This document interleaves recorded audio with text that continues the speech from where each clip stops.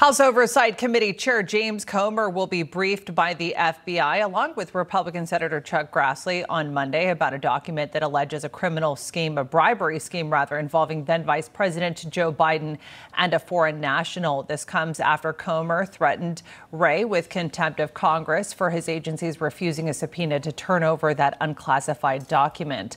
I want to bring in our legal panel now, which is distinguished professor at Touro University, Thane Rosenbaum, and also federal criminal defense attorney Jim Parkman.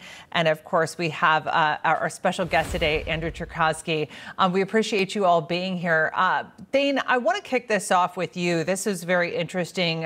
Obviously, I'd spoken to Chuck Grassley about how he felt that the FBI was going to allow them to view this document, but not physically have it. Now, he's been helping, obviously, or he's had the help of the House Oversight Committee chairman and the Republican majority to issue that subpoena. They've defied this subpoena. Where does it go from here?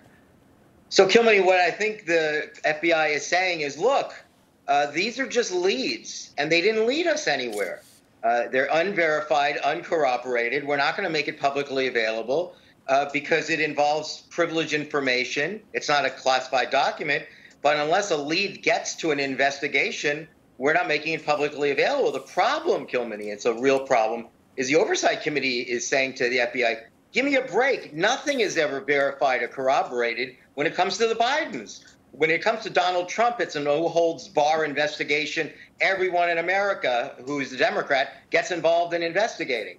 If it's a question about the Bidens, it's unverified, it's uncorroborated, it doesn't lead to anything, it doesn't mean anything. So therefore, we're just not going to let you see it. And if we are going to let you see it, it has to be in a special place so that you can't write down any names because we don't want you to follow up. But the real question is, these are, as you said, very serious charges. Frankly, Kilmany, they're espionage charges. They're the highest of charges. A criminal conspiracy, a criminal bribery scheme with a foreign entity in return for political favoritism on public policy.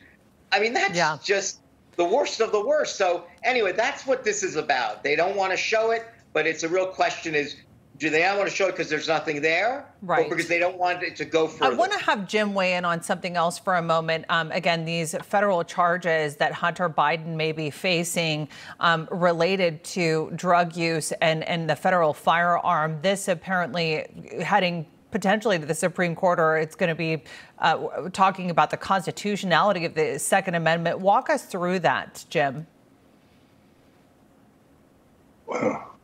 Well, what I think you're looking at in this particular situation is, everybody is after right now Hunter Biden. They want to try to find out what's going on, what has he done, what's his relationships with China, what's his relationships wherever.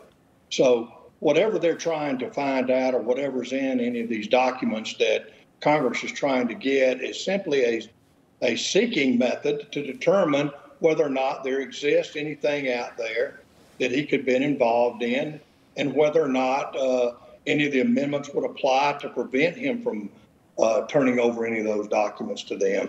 So in my opinion, I think where we stand right now is a showdown between the FBI and Congress, and whether or not, just simply looking at the documents would help, or whether or not having the document would help.